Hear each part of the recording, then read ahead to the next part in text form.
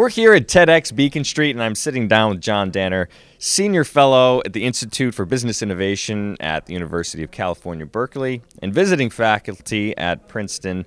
John, thanks for taking the time. My pleasure. So tell me, the title of your talk is The Other F Word, Putting Failure to Work. Tell us quickly, what is the talk about? Failure is one of the great untapped resources in life. We all are expert at creating it. We experience it every day.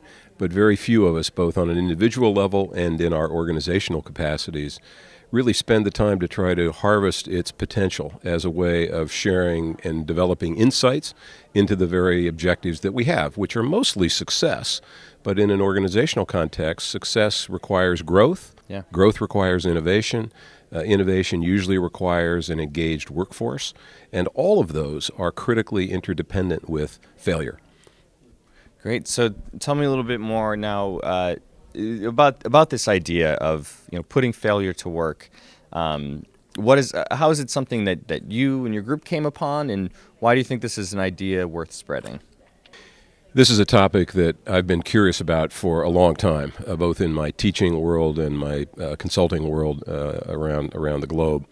When I see organizations and individuals not performing at what they would acknowledge is their real potential, I began to ask myself, well, why is that? What keeps organizations from performing at the next level of excellence? Yeah. And more often than not, the more I looked at it, the more it became clear that it has a lot to do with the fear and the memory of failure, that people are reluctant to try something new, they're reluctant to talk about failure, hence the title of our book, The Other F Word, How Smart Leaders, Executives, and Entrepreneurs Put Failure to Work, because it is a taboo far too often. Yeah. So our goal, my co-author Mark Coopersmith and I from UC Berkeley, our goal was to basically help people get practical advice on what they can actually do about failure, beyond the kind of blah, blah, fail often, fail fast. Everybody's heard that.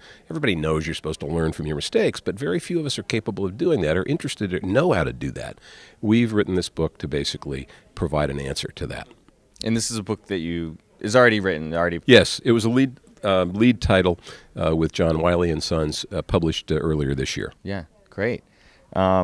Well, thanks so much for taking the time, and I understand you have another book now. Yes, I'm working on a new book. It also stays within the F family. This one is on founders. I'm writing this one with my colleague at Princeton, Chris Keeney.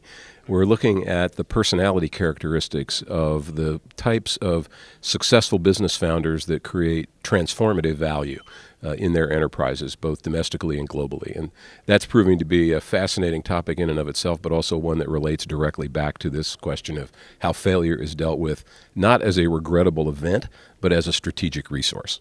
Great. Thanks for taking the time. My pleasure. Thanks so much. John Danner, the title of his talk is The Other F Word, Putting Failure to Work. You can check it out at TEDxBeaconStreet.com.